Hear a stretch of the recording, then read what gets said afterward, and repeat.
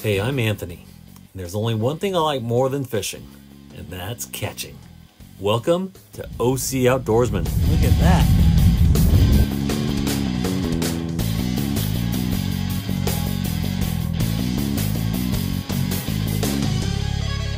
Look at that wing. Oh, you could sell it. Shoot. Hey everyone, welcome back to my channel. It is now 7:27 a.m. and as you can see, it's actually drizzling this morning. But this rain should stop within the next hour or so, so it's not too bad. But I'm back here at Dana Point, just launched out of Baby Beach. But it doesn't look like these clouds are going to go away. It's going to be a bit cooler. It's not even going to get into the mid-70s out here around the beach area. So it should be nice all day long. As I traveled into open water past the break wall, look what I stumbled upon. That is the SS Catch Lot. This is the boat that captures all the live sardines for the bait barge here at Dana Point. Right now they're chumming the water, so you can see all the seagulls and birds flying around, and in the water are a bunch of sea lions. But yeah, they didn't venture too far away. We were right next to the jetties.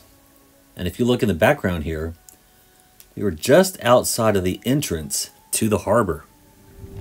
Oh man, something just slammed my sabiki rig and came off. Oh, that was probably a calico bass.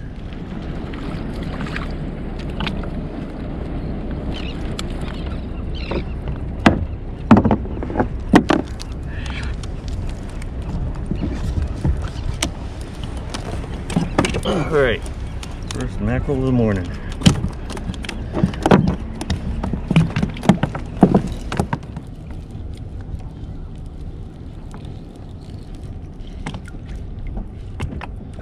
Man, the bait's pretty big this morning.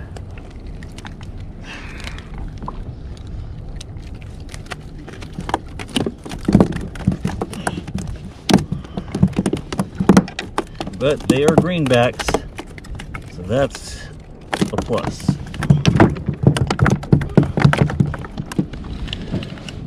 All right, time to troll this live mackerel. He is, oh man, this is a big boy.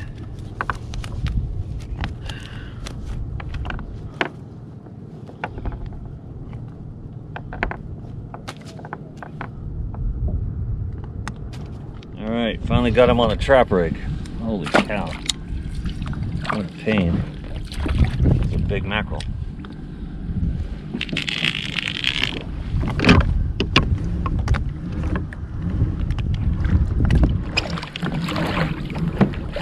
Oh, live mackerel, man.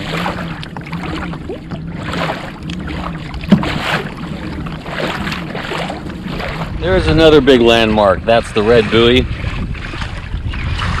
where the seals like to hang out. It's just in front of the Boiler Rocks, further out west. There. Can you hear that foghorn?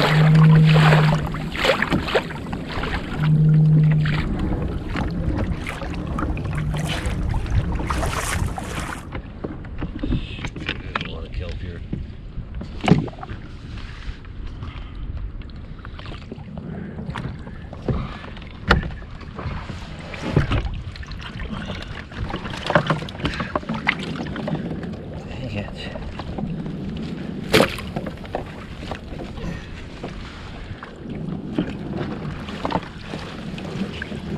The heck?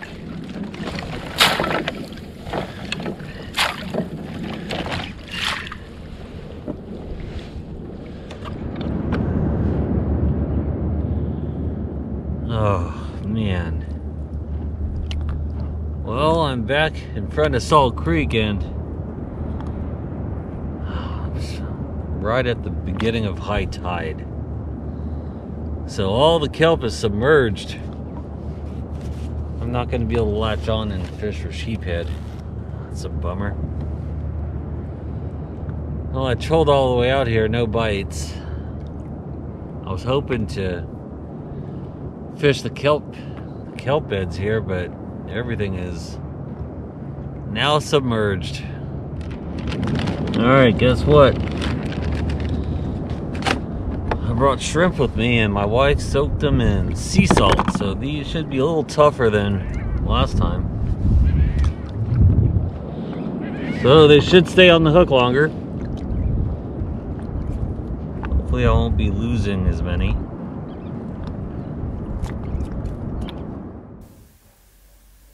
After scanning the water for a bit, I thought I spotted some kelp floating on the surface, so I decided to investigate. Fingers crossed.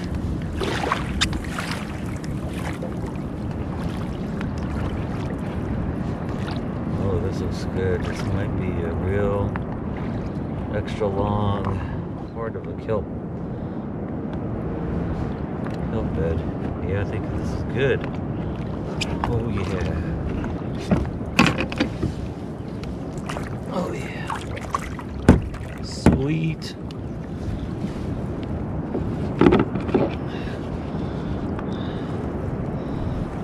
Oh, it's on the wrong side of my boat though. Dang it.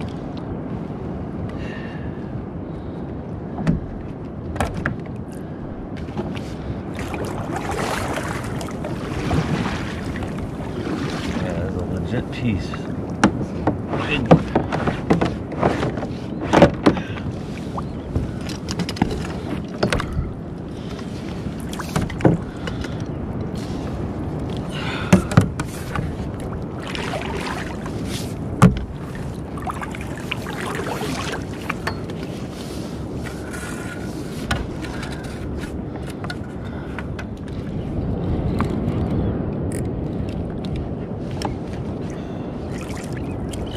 Alright, first PP. Hey, he might be legal.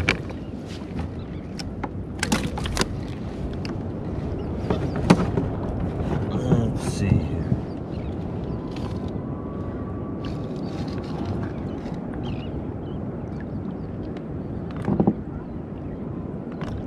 Oh, 13. Legal sheephead.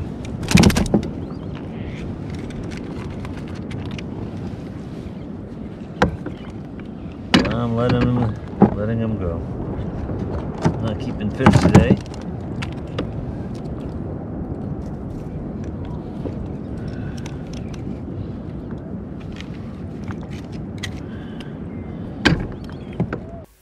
This is a female sheephead, and I caught her on some salted shrimp.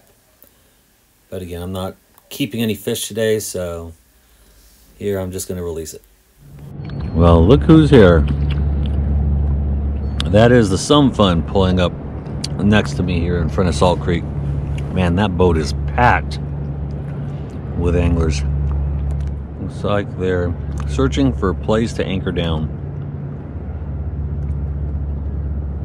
As you can see there, I am tethered to this lone piece of kelp that's on the surface. Everywhere else, if you look around me, there is no other kelp on the surface. Well, SumFun's been out there for about 40-45 minutes now. It's been awfully quiet. Yeah, fish has been pretty slow today. Check it out. Water temperature is now at about 71 degrees. I'm in 29-foot depth. Okay. I am gonna pull up anchor here. Detach from the kelp. And then start trolling my way back.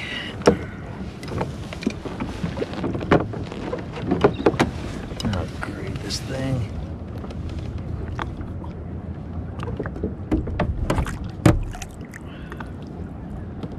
All right. Let's pick up this.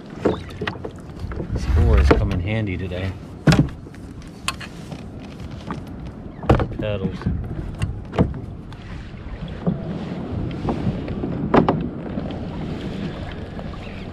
Okay.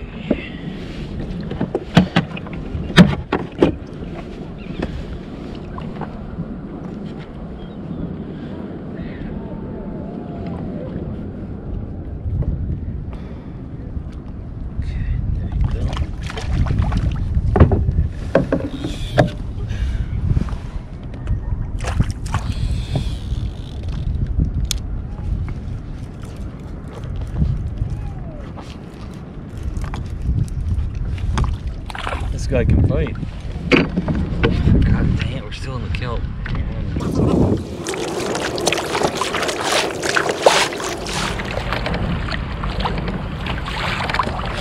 Whoa, whoa, whoa.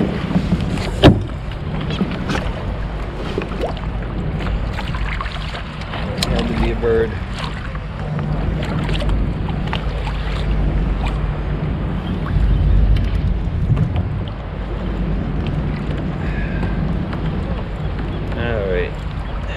Mackerel gets a go for it. Man, he is still going strong.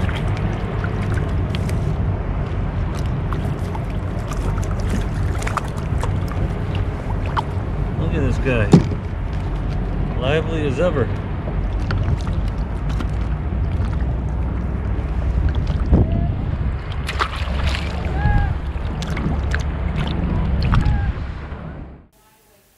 Check out that flock of dive bombers in the background as they approach my kayak.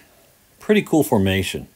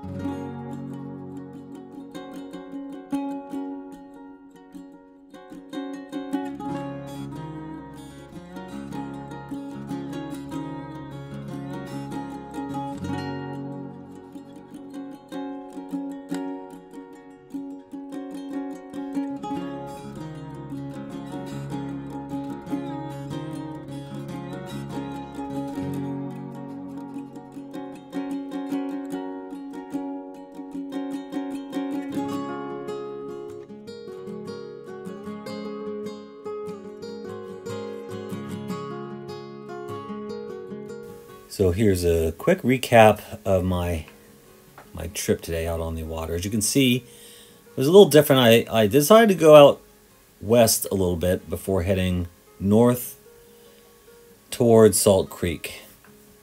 Right now you can see my top speed was about 6 miles an hour with the wind at my back.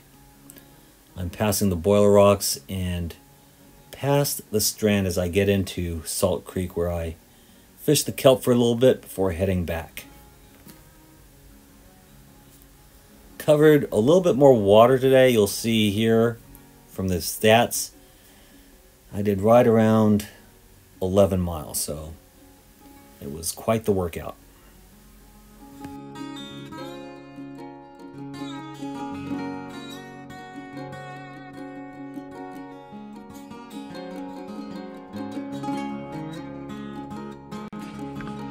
Hey guys, I'm back on land, and I forgot to share with you, while I was out there fishing out on the, just outside of the kelp patties, my fishing line got stuck in this PDL drive inside of the prop, and I could not unravel it. It was really in there. So I had to take the prop off of the drive and just remove it that way. So this is just a quick tutorial on how to do that, and it's pretty straightforward if you have the right tools. And you'll see I still need to clean up my yak, but I've already taken the drive out, and you'll see that I have this tool, and I got this from Navarre Kayak Fishing. I'll put a link in the description. This is great. Now, of course, it's just you have to unscrew this little nut here, and of course they make metal tools for that, but you don't want to bring that out on the ocean. It'll just rust away. So this plastic tool is great, and you'll see you just put it in here, and then put this down, and so I start unscrewing it. It's pretty tight. There we go. Alright, so just remove it. Now you have to be careful out on the water that you don't drop the washer or the nuts into the ocean, because yeah, this is right over a hole in your yak where the drive fits in, so it could easily fall into the ocean. Once you do that, you just pull this out, and you can see I already have all this eelgrass in here. And by the way, this is something you should do after every trip. I always open up this prop to remove any eelgrass or kelp that may have been stuck in here or caught into the prop, and you'll see this removes as well. I'll show you what I do with that in a minute. But there you go. So the braid was all over here. I just grabbed the whole clump, and the cool thing is without the prop there, you could just remove it and then untangle it without having this in the way. So the next thing I do is I take this corrosion inhibitor. This is by CRC Marine, and I spray down the pin here. I forget what this is called. I'll have to tell you later, but well, you want to make sure you spray that down. And then I'll just spray the washer and the nut as well. But really, this is the important one.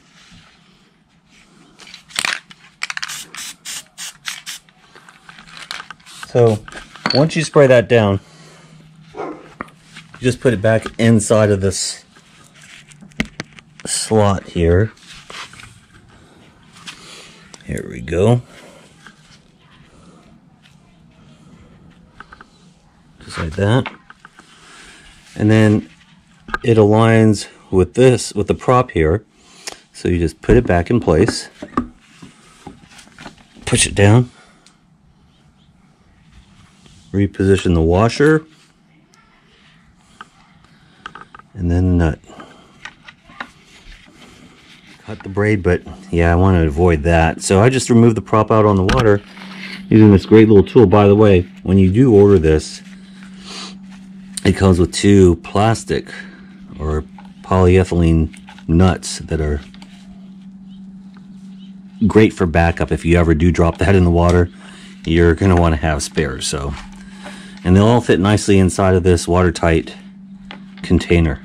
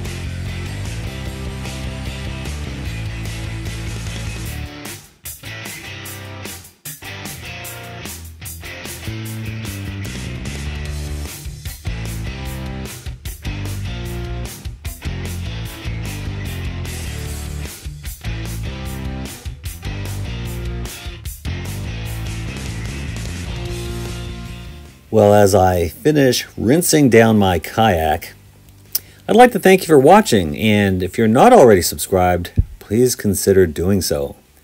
And do me a favor, if you could, give this video a thumbs up. It would really help out the channel. Thanks again.